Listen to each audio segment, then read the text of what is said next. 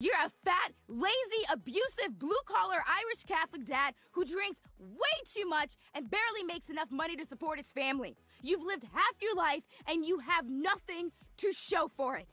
Your only arguable accomplishments are your kids. And look at us. We're a disaster. Hey, watch it. You're a total and complete embarrassment in every possible way.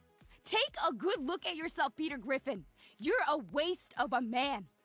Wait a second. These are criticisms.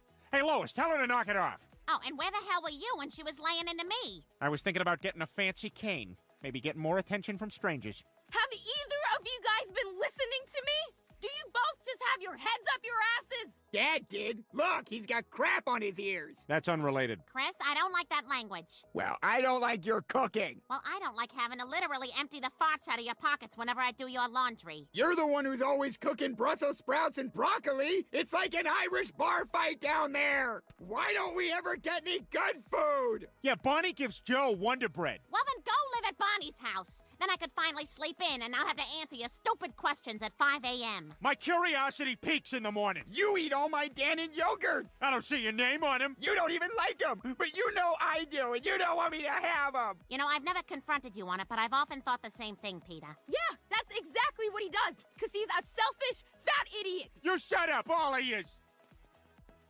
I didn't ask to be in this family.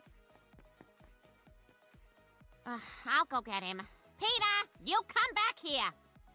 I faked all my orgasms.